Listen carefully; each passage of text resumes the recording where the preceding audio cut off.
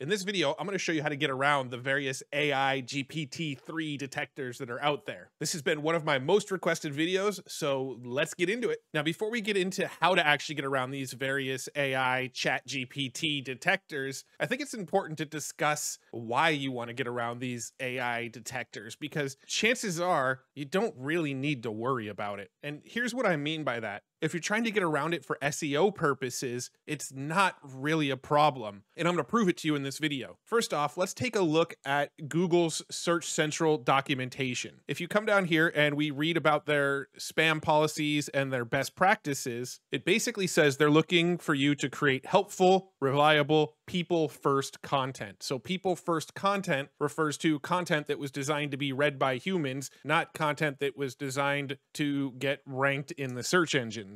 There is nothing here in their documentation that says that you cannot use AI content or they're going to penalize AI content. Now let's click into their spam policies here. If you read their spam documentation, there is actually a section, if I scroll down far enough, that discusses spammy automatically generated content. Their definition is content that's been generated programmatically without producing anything original or adding sufficient value. Instead, it's been generated for the primary purpose of manipulating search rankings and not helping users. And then it gives some examples of spammy auto-generated content. So text that makes no sense to the reader, AI content typically makes sense, text translated by an automated tool without human review, text generated through automated processes without regard for quality or user experience, text generated using automated, synonymizing, paraphrasing, or obfuscation techniques. Obfuscation?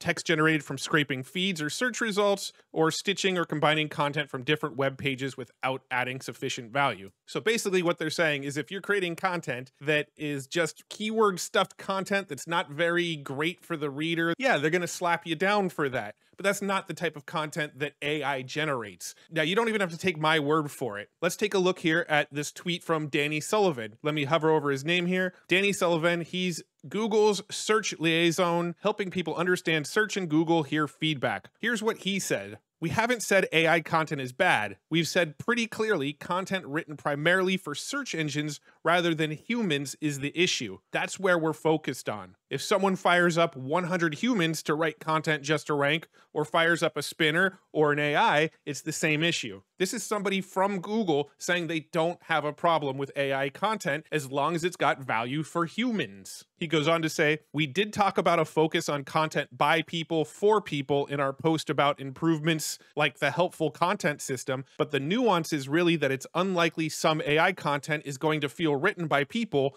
without some degree of human review. Further, he says, so if you're an SEO trying to figure out how AI fits in with being successful or not on Google, you're too focused on the tool, not the content. Is the content you're producing helpful, reliable, and people first in nature? That's what we're looking for. So he's reaffirming the fact they don't care if you used AI to generate the content. They just care that the content is valuable and helpful to the people that find the content. Here's a message over on Mastodon from John Mueller. John Mueller is the search advocate / developer relations at Google. So this is somebody that works at Google as well. He says, I don't know if AI is the right approach to making titles and descriptions, but if you're running out of ideas, and especially if you see pages showing up in search for the wrong terms, it seems like a good way to get inspiration or to try new things out. I would strongly discourage blindly following it though. You know your audience much better than any tool. So this is somebody that works at Google saying that they actually believe that using AI to generate titles and descriptions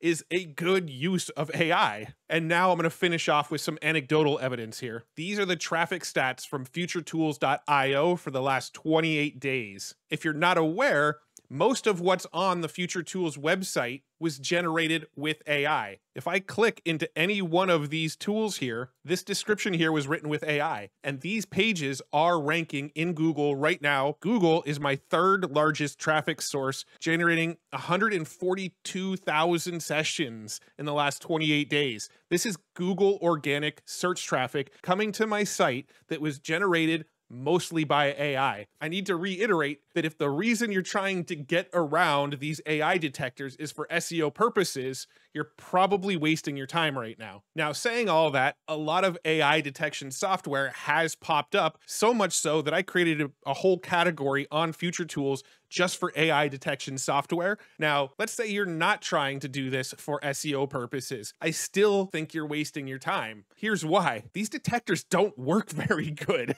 I'm not trying to clickbait you into this video. I will show you some tricks to get around them. So I'm going to focus in on 3 different AI detectors right now, okay? I'm going to focus on Originality.ai. This is one that's actually pay to use, and I have some credits, so might as well experiment with it. I'm going to show you AI Cheat Check, which is one that's been just all over the news lately. And then finally, OpenAI themselves, the company that created ChatGPT and GPT-3 Playground, they released their own AI detector, and we'll test with the one that actually came straight from OpenAI here. So to start, let's write some content completely with AI. So let's jump over to ChatGPT here and have it write a short story for us. Write a short story that's at least 1,000 characters, since that's how long it needs to be for these AI detectors to really accurately detect, about a kid who likes to skateboard. All right, so it wrote us our story. Let's go ahead and copy this all over here, and we'll bring it over to Originality.ai, paste it in, and let it scan. And look at this, 89% original,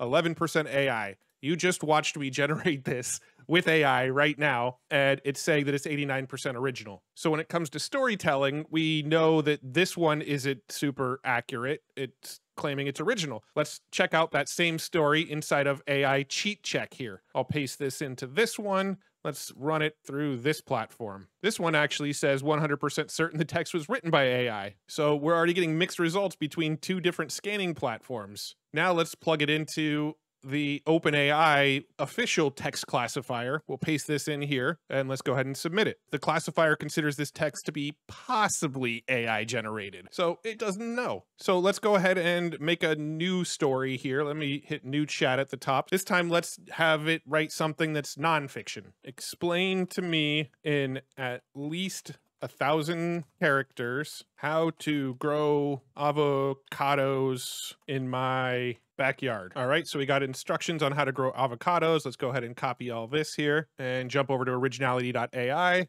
and start a new scan. We'll paste this in and scan now. All right, so our nonfiction of how to grow avocados is 73% original and 27% AI. Working great. Let's jump over to our AI cheat check here. Let's delete everything here and let's paste it into this one. Let's check this out. All right, so this one, 81% certain the text was written by AI. So this one's fairly confident that it was written by AI. Now let's check out once again OpenAI's platform, and let's go ahead and paste this in here. Let's submit it and see what it says. The classifier considers this text to be unclear if it is AI generated. I literally used OpenAI's tool to generate this content with AI, and OpenAI's platform is saying it's unclear if it's AI generated. So the point that I'm trying to make here is that these tools don't actually work that well for figuring out if what you created was actually AI or not. So even outside of the SEO purposes, these tools are still not very good at accurately predicting AI written content. Now let's try to get something that it does say it's AI, and I can fulfill on my promise from the title of this video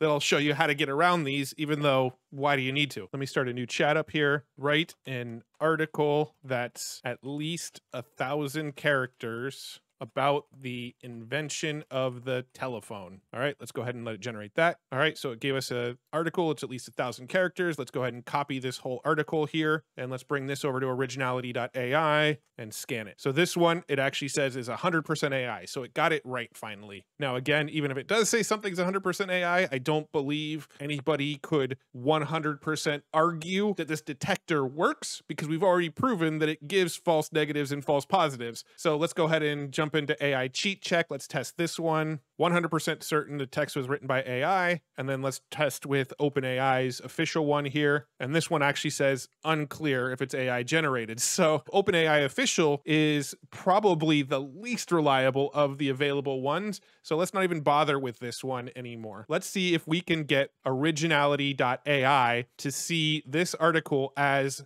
at least a lot more original than it is before, and same with AI cheat check. So if you come over to future tools, there's actually inside the AI detection a tool called GPT-1, and it says it's a tool that tries to fool AI chat detection. So let's go ahead and check this tool out and see how well this one works. So we've got our original article that we just copied over. Let's paste it in here now. And let's submit it, and let's see if this tool works very well. All right, so what it did was it reworded some of the stuff, and it used some various synonyms to change words throughout it. So let's take this new version here that it just created. We'll copy it. We'll jump into Originality.ai. We'll start a new scan here. Let's paste this new version in. All right, now it says it's 99% original. So this GPT-1, that's a tool that will do it. Let's pull it into AI cheat check here, delete our original article, paste this in, check it out one more time. 100% certain this text was generated by a human. So GPT-1, which you can find over on Future Tools, will change a few of the words throughout the article that you wrote and